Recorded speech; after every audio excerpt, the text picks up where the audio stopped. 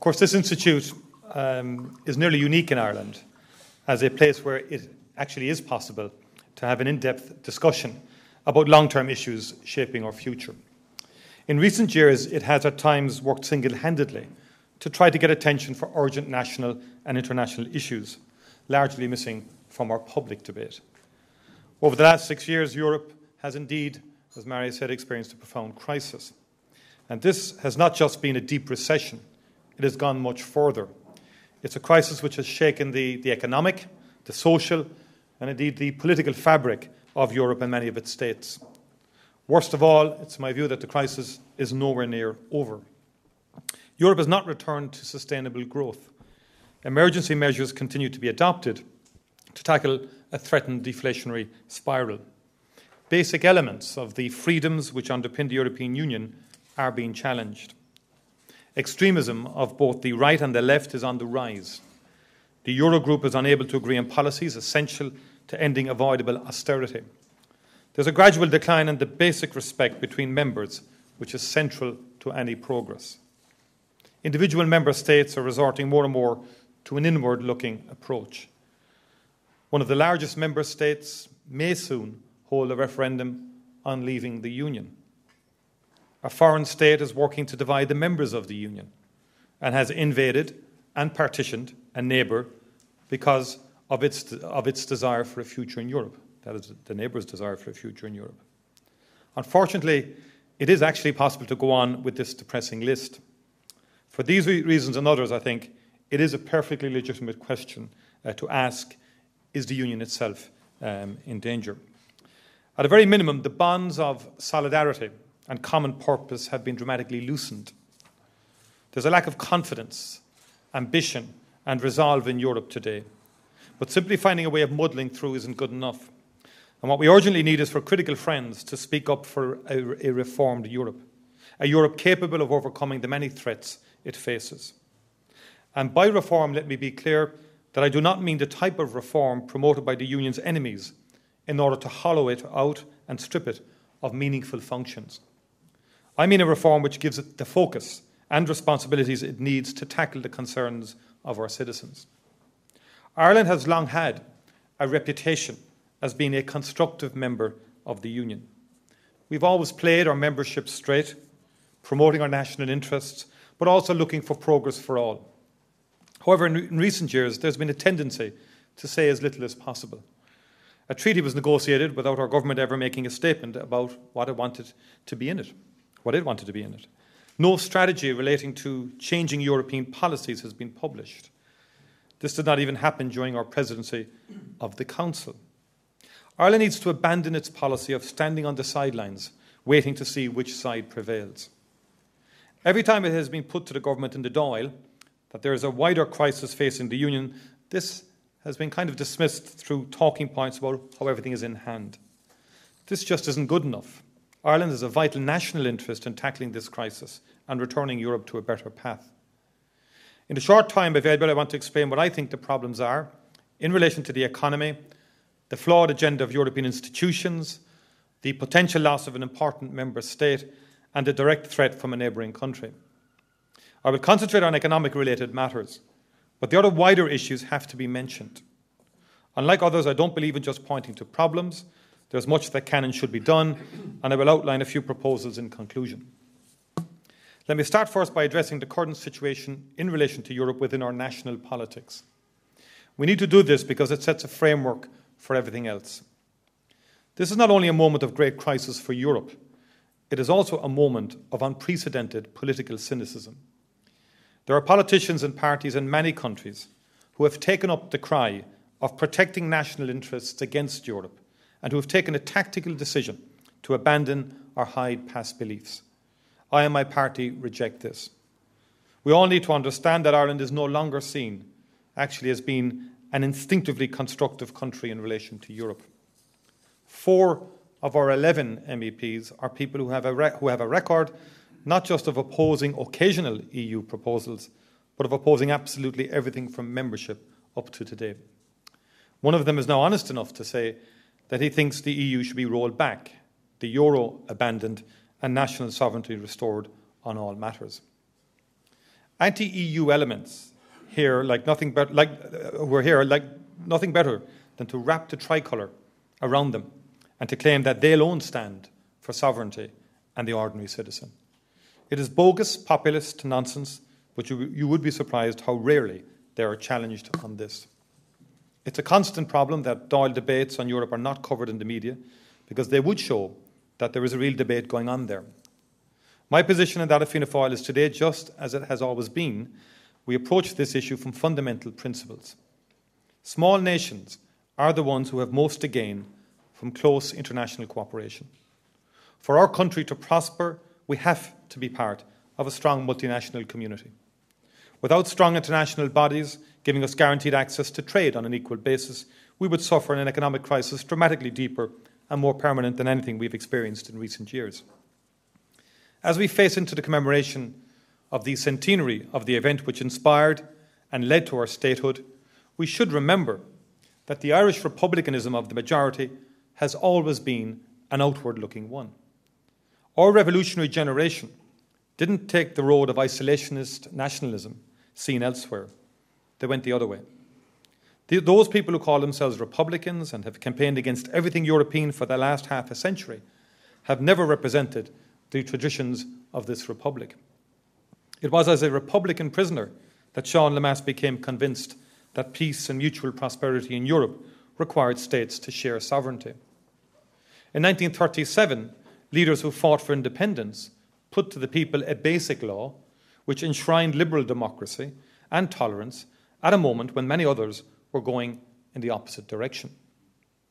What is less commented on is how a constitution, largely written by a man who was the last surviving leader of the 1916 rebellion, says quite clearly that this state accepts the constraints of international law.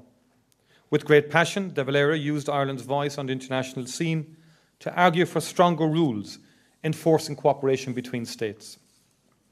There are already clear signs of at least one party seeking to use next year's anniversary to promote its own falsified version of history. Yet we don't need to guess where the men and women of 1916 would stand on the issue of Europe, because they were the ones who led us in its direction. Sean Lemass and Frank Aiken risked everything in their fight for Irish freedom, and they viewed it as a culmination of this movement when they signed Ireland's application for what is now the European Union.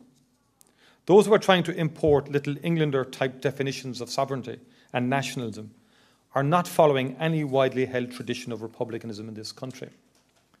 Since republicanism became the defining separatist ideal in the late 18th century, it has always seen Ireland as standing with others, not against them. The tricolour was inspired by a European revolution, and most of our most visionary and effective leaders saw a European future for our country. The sterile, damaging and cynical division of debate between sovereignty and internationalism must be opposed. It is doing great damage in Europe, and we must confront it in this country. The Great Recession was not solely a European phenomenon, but Europe has felt its impact long beyond the point where others entered a strong recovery. Substantial parts of the continued low growth, high unemployment and threatened deflation trace directly to failed common European policies. In the first 3 years of the crisis, Europe's response can only be described as deeply damaging. There was a persistent policy of denying the scale of problems until they were allowed to become overwhelming. Policies which had clearly failed were allowed to continue until they threatened to engulf the Union. Underlying this was a drift into groupings where communications failed and resentments grew. In the institutions, anonymous sources were always available to deliver high-handed judgment on countries. Almost exactly 6 years ago, the then President of the ECB, Jean-Claude Trichet, spoke in this room about the future of the European economy. The euro area was, he said, taking resolute action, as a result of which the financial markets would be stabilised and competitiveness enhanced. In effect, he was saying that if we all prayed at the altar of close to but below 2% over the medium term, all would be fine. Since then, there have been 4 bailouts, endless emergency summits, a new treaty, massive changes to financial regulation, and ECB action which skirts the edges of what is legally possible. And yet the crisis is not over. In many countries, unemployment, which is at or slightly below historic levels. One euro member state has capital controls in place and another has plans to introduce them unless their banks stabilise. There was goodwill at that time. What there wasn't was an agenda urgent or ambitious enough to help many countries avoid what happened in 2010 and 2011. It was fear of contagion and of setting precedents which drove many policies. The sovereign debt crisis was the direct and possibly inevitable outcome of inflexibility and putting off decisions which ultimately became inevitable. In mid-2012, the three words, "whatever it takes," were all it took to lead to a sudden and sustained reduction in sovereign bond yields. This statement by a president of the ECB, not afraid to change policy in the face of reality, was enough. The ultimate irony is that the action he proposed was not necessary once the markets understood it was available. How different would things have been if this had been the policy in early 2010? There is no doubt that the Irish and Portuguese bailouts would not have been necessary if this had been the collective approach. Even the Taoiseach has accepted this point, albeit only once in Paris 2.5 years ago, and it has tried to avoid the topic since. It must also be said that the impact of substantial elements of Greece's bailout would have been avoided if current policies had been in place in early 2010. What is striking, though, is that the reform agenda has largely ground to a halt. There is a superficial belief that Greece is a standalone problem and that we now have the tools required to restore stability and growth to the Eurozone. I fear that this confidence is misplaced and that core weaknesses of the Union in general and the Eurozone in particular have still not been addressed. Even Jacques Delors was able to look at the crisis in 2011 and speak about the core design flaws in the euro. These were the lack of a banking union, the lack of a fiscal union, and the limited mandate of the ECB. On two of these, there has been some progress, albeit in parts limited and possibly temporary. On the other, the fiscal union, there has actually been a movement in the other direction. The failure of financial regulation in the decade before the crisis is well known and continues to be the subject of inquiry. Unfortunately, this is an issue which continues to be treated as a political football here. It's striking that the government first agreed new financial regulations before agreeing to establish an inquiry into the failure of the old ones. The European regulatory reforms mark a big move forward. For the first time, there are regular stress tests of banks, and larger banks are being subject to substantial European oversight. It is, however, still not the banking union which is required. The ECB's monetary policies have had as much to do with achieving stability as the regulatory reforms, and the policies are not yet there for returning to a properly functioning financial market. The Bank Resolution Fund will take 10 years to build up its funds. After a decade, it will have 55 billion available to it. This has been estimated at only 0.2% of the total asset base of the covered banks. There is no single resolution regime, just a coordinated one. There's no shared deposit insurance. In effect, the new system is based on the idea that we can have confidence rather than certainty that backstops are in place. The failure to restore proper lending is seen particularly with business lending, which remains at artificially low levels and is economically and socially very damaging.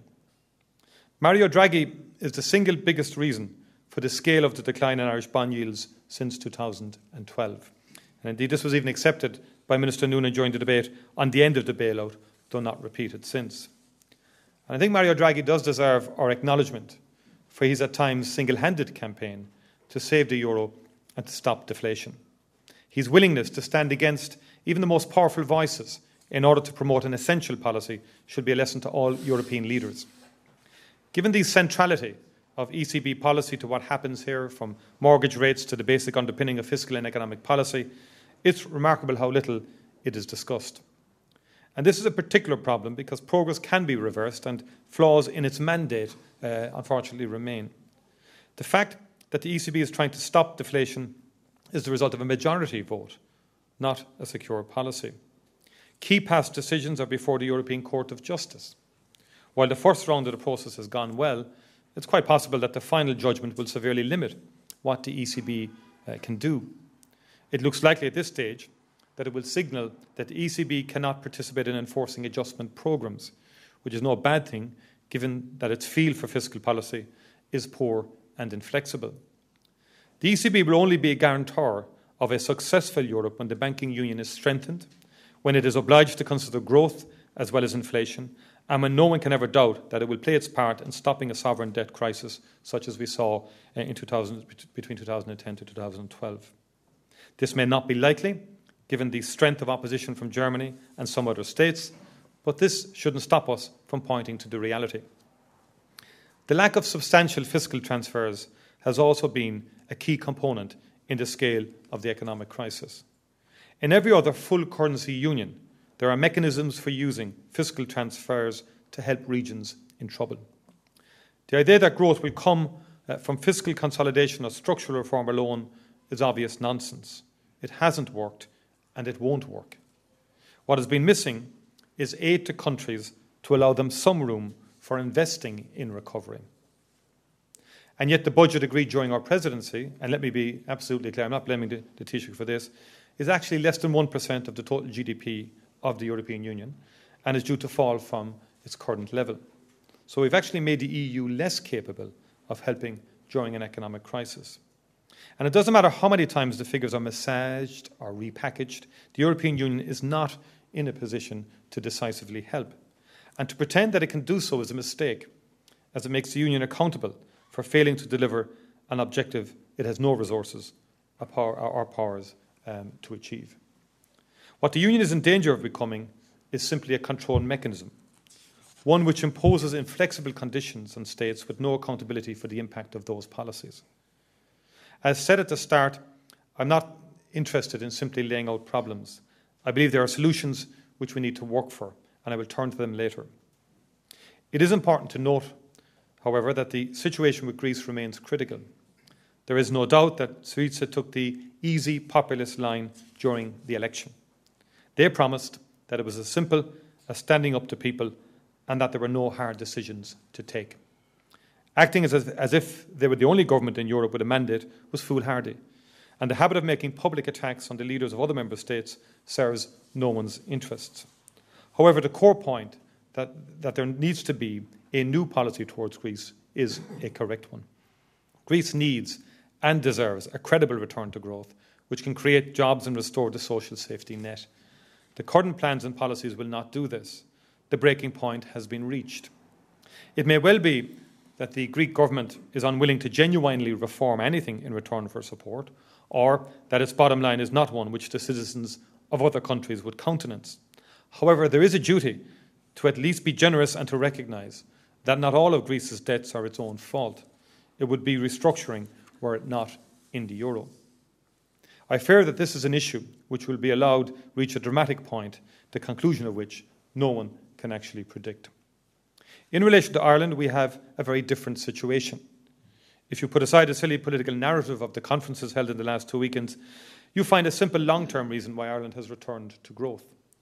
The fiscal corrections begun in 2008, mostly in place by the end of 2010 and continued since then, are very important, but they are not solely the reason for recovery. Throughout the recession, our internationally trading sectors continued to do well. Even in the worst years, the IIEA attracted significant inward investment. And these sectors have been at the core of our recovery. And the reasons for this were the same as the reasons for growth in previous years. An open economy, with access to Europe, pro-employment policies, and a large pool of skilled people. And these skills didn't materialise overnight. They came from long-term investment.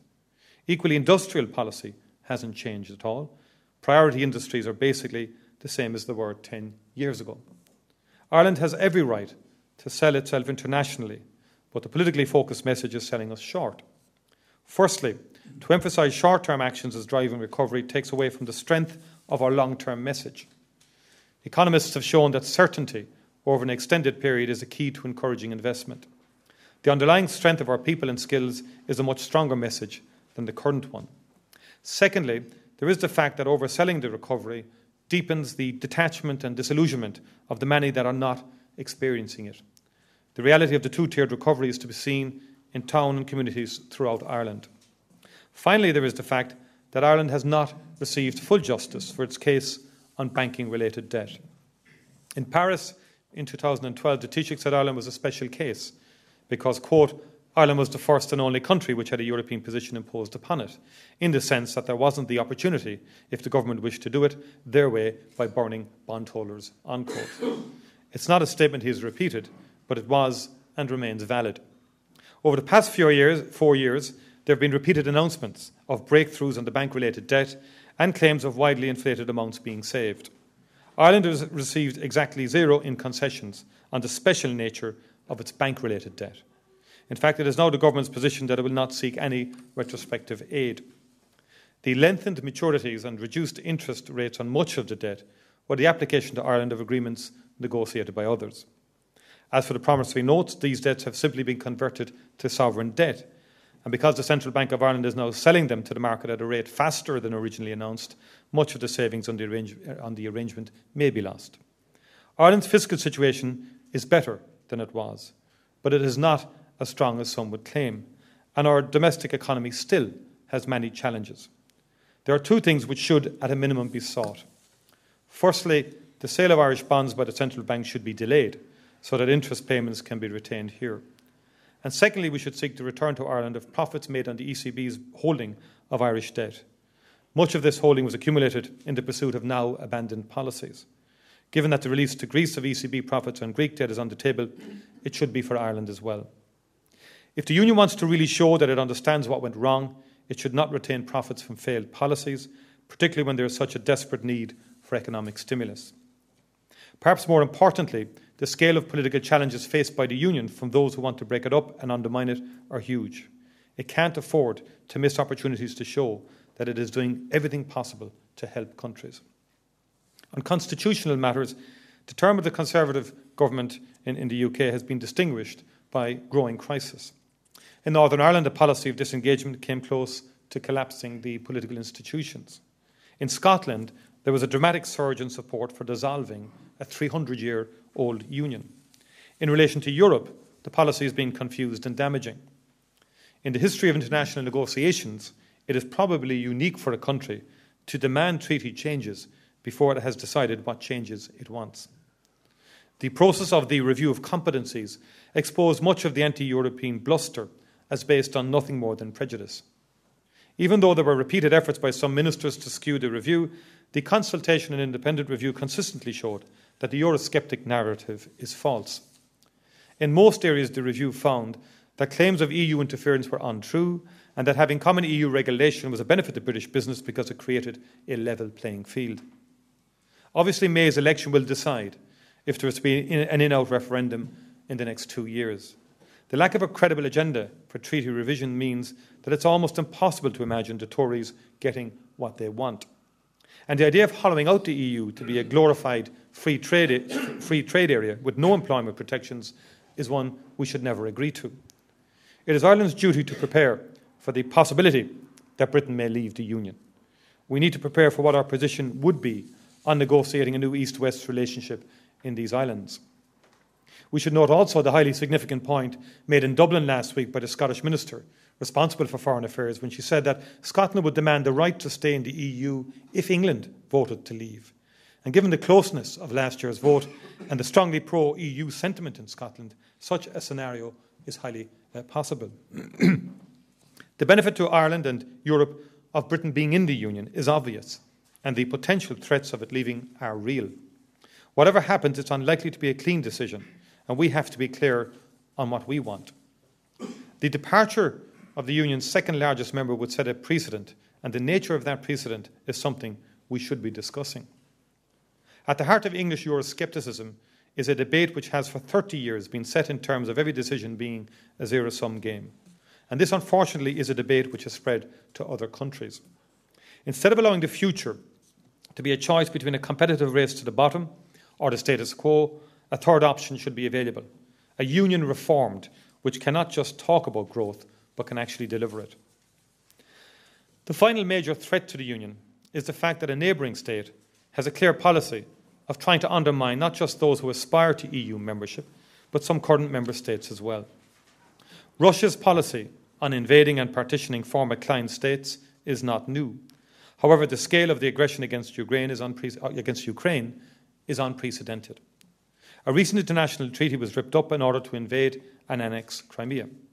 A strategy of lies and deception has underpinned a campaign to further split Ukraine. At the same time, a policy of regular incursions into the air and marine space of EU states has been adopted. This has been applied equally to NATO states and neutral states, including Ireland. Actions towards Baltic states have been actively threatening. The bullying and the neo-imperialist behaviour of Russia is one which we should stand united against. Ireland, as a country which has experienced a hard struggle to win independence and an imposed partition, we should appreciate this more than most.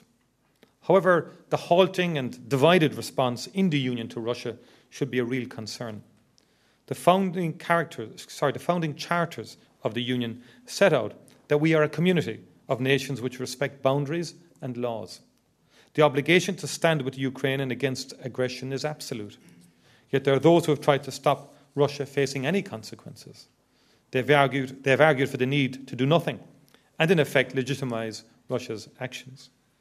The fact that the High Representative for Foreign Affairs actually tabled a plan to normalise working relations with Russia without any rollback of its partition of Ukraine is, in my view, outrageous. Thankfully, the leadership of President Tusk and others has meant that the basic moral duty of the European Union towards its threatened members and Ukraine is being upheld. What there has not yet been a reaction to has been the propaganda of the extreme right and left. If you look throughout Europe, you see that the loudest voices against sanctions and defending Russia are those of the far right and far left. The National Front in France, UKIP in England, Jobbik in Poland, and every party in the former communist group in the European Parliament. They are united in their defence of Russia. The National Front in France has actually taken a large loan from a Kremlin-linked bank to fight regional elections this year. In Greece, you have a position where both the neo-fascist Dawn party and the majority of Syriza oppose any action against Russia for annexing Crimea. Again, this is a case where the debate here has basically been ignored. There are significant voices here that are following the line that Russia was somehow provoked. With mounting repression on minorities in Crimea and the outlawing of the right to protest against the annexation, groups which constantly demonstrate against other countries have been silent. I've been calling on Sinn Féin repeatedly to denounce the partition of Ukraine, but they will not do so. Anti-partition at home, but no problem with it abroad. In fact, they have said that the European Union and the United States are co-responsible for Russia's actions, something, of course, they are unlikely to repeat to their fundraisers during the forthcoming trip to Washington. The point of this is that there is a sizable political representation here and in other states which does not accept the core idea that the Union must always stand for democracy and human rights in Europe. They do not accept the fact that this is a union which has and must promote peaceful relations between states. And this really goes to the core of what the union is there for. If we don't understand that, this ideal is now threatened. If we don't understand that that particular ideal is now threatened, then how can we actually work to protect it? On almost every level, we need to wake up, or over the next few years, there will be great damage. The core principles of the union could be undermined, and it could be less and less able to help return Europe to a growth which benefits all. There are many things which can and should be done, most of them not requiring a new treaty. Europe needs to focus first on economic actions which only it can undertake. There should be a completion of the banking union with larger deposit insurance and a uniform resolution regime.